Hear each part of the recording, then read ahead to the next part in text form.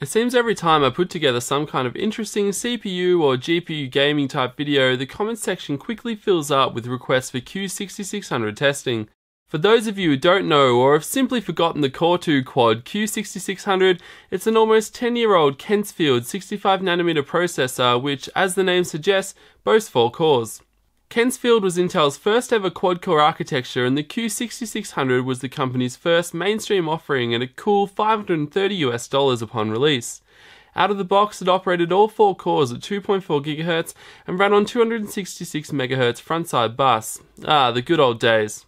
As Intel's first mainstream quad-core processor, the Q6600 was incredibly popular, and the fact that almost a decade later so many of you are asking for modern benchmarks using it is a testament to this. Therefore, I decided to do some secondhand shopping and pick up a Q6600 system for as little as possible for a round of benchmarking. Looking on eBay didn't prove particularly useful, as Australians selling here seem to think their crusty old dust-infested Q6600 systems are increasing in value as they age. Despite my best Michael Caton impression, tell them they're dreaming didn't seem to help, so I moved on. Checking local computer forums is where I had the most success, and having just missed out on a few Q6600 rigs that sold for less than 30 Aussie dollars, I landed on a real gem.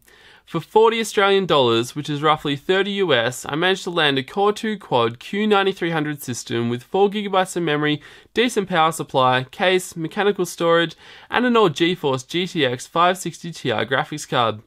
The Q9300 is a decent step up from the Q6600 as well. This 45nm part, codenamed Yorkfield 6M, runs on a faster 333 MHz frontside bus, so out of the box it offers a bit more of a punch. It can also be overclocked to over 3 GHz, which is handy for netting a bit of extra performance. What I wanted to know was, is it even worth investing the time it takes to not only locate one of these old systems at a fair price, but then set it up and of course use it? If all you plan on doing is playing games such as League of Legends that will run on a potato, then yes, I suspect the investment will be worth it. But what if you have expectations of playing more recent, more demanding titles such as Overwatch and even Star Wars Battlefront, for example? Can an old Core 2 Quad system offer you anything? This is what I wanted to find out, so I picked up half a dozen popular games including Star Wars Battlefront, League of Legends, Overwatch, Counter-Strike Global Offensive, Dota 2 and the ever popular Rocket League. The Core 2 Quad Q9300 system with the GeForce GTX 560 Ti was tested in the condition I received it in to see what kind of results were achievable without any upgrades. The GTX 560 Ti was then swapped out for the recently released Radeon RX 460 to see what kind of headroom there was in the processor. In order to do that, we also overclocked the Q9300 to 3.25 GHz to see how hard it could push the RX 460. Finally, for comparison's sake, I ran the same games using the same settings on the RX 460 with it installed on my Core i3 and Core i7 test rigs. I thought this might provide an interesting insight to see how this almost 10-year-old quad-core compares to Intel's current range.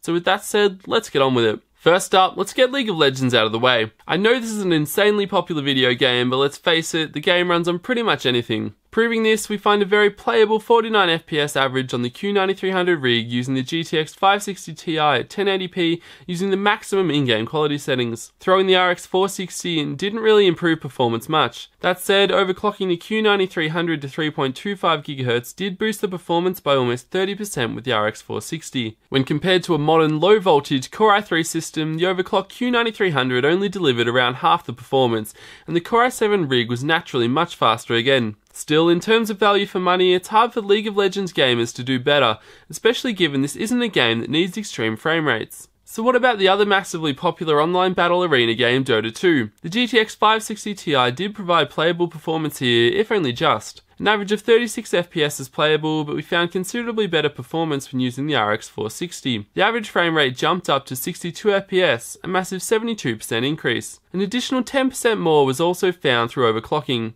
Again, that's around half the performance of a modern Core i3 system. The Q9300 and GTX 560 Ti combo performed exceptionally well in CSGO. Using the very high quality settings at 1080p along with 8x MSAA, this system has no trouble exceeding 60 FPS average. That's pretty nuts. Not only that, but arming it with the RX 460 boosted the average frame rate to well over 100 FPS and over 140 FPS once overclocked. Even when compared to the latest and greatest Skylake systems, the Q9300 didn't look too bad here. My personal favourite is Rocket League, and I was a bit disappointed with the GTX 560 Ti here. Using the performance quality settings with AA disabled, we did average 31 FPS, though constant frame drops made for a laggy experience. Replacing the GeForce graphics card with the RX 460 did wonders for this system, and I was shocked by the performance. Now with averages in excess of 100 FPS, the game is fantastic to play and most importantly, lag-free. I'm not really sure why the GTX 560 Ti was so useless here. Despite a shockingly poor result for the GTX 560 Ti when playing Rocket League, we find rather decent performance in Overwatch. The 44 FPS minimum suggests perfectly smooth performance, though I have to admit the game was at times quite stuttery.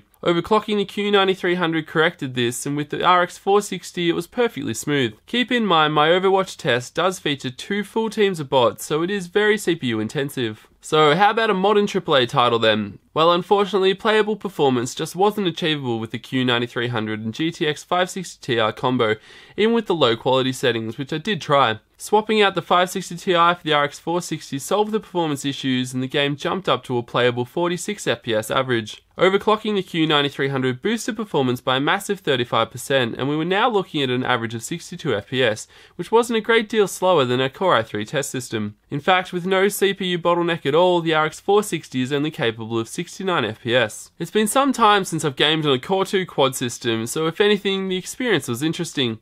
For gamers on seriously tight budgets, these old quad-core systems can offer a decent gaming experience, especially if you get lucky with the GPU. How much of a bargain the Core 2 quad computer would be comes down to not only luck, but also the second-hand market in your region.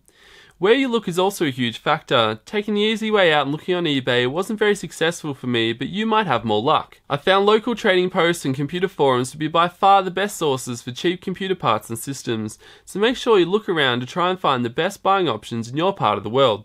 The Q9300 was surprisingly capable, though the GeForce GTX 560 Ti had its ups and downs. It delivered acceptable performance in games such as Overwatch and League of Legends, while it sucked badly in Battlefront and Rocket League. Arming the Q9300 with the RX 460 solved any performance issues I was having, and it really brought this system to life. Alternatives to the $110 Radeon RX 460 would be something like the R7 260X or even HD 7790. Locally, I've seen GTX 580 and HD 7970 cards selling for as little as $50, so there are certainly some cheap options out there. Of course, if you can land an even faster GPU, then that's even better. Just make sure you overclock the Q9300 processor. On that note, you'll ideally require an aftermarket tower-style CPU cooler if you want to push much past 3 GHz on the overclock. In the end, we've taken a good look at how the Core 2 Quad Q9300 handles some of today's most popular games using an old GPU along with the modern budget option.